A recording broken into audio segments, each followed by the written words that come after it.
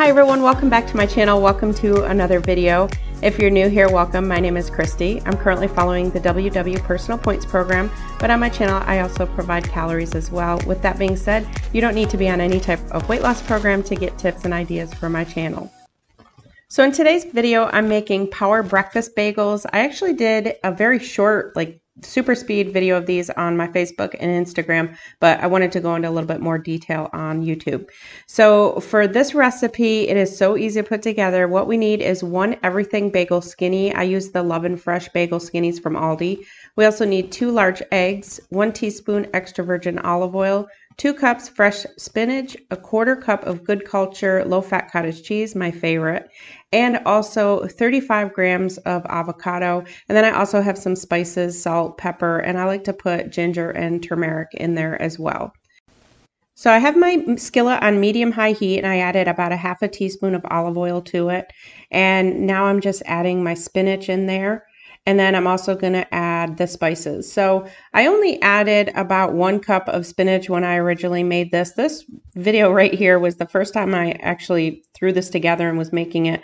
So I only had 1 cup of spinach, and then I do end up adding more after. So now I'm adding in the turmeric and the ginger. So I just kind of eyeball that and put it in there, but you can completely leave that out if you want. Next, I'm going to add in I have this Himalayan pink salt that I like to use. So I'm going to add just a pinch of that, and then also some black pepper. And then I'm just going to stir the spinach up and just cook it until it's wilted.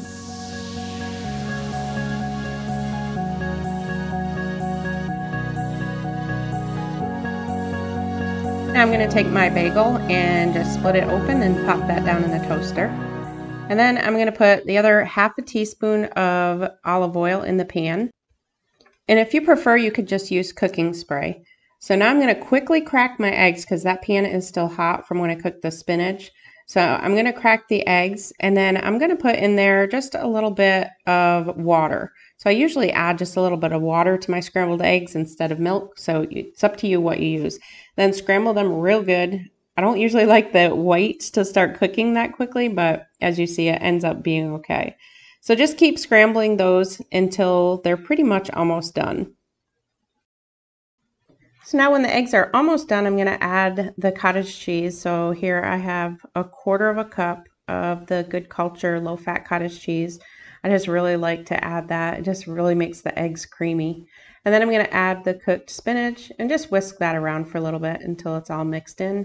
And then remove that from the burner. And now I'm going to add the 35 grams of avocado. These are mini avocados, so 1/2 of it comes out to 35 grams.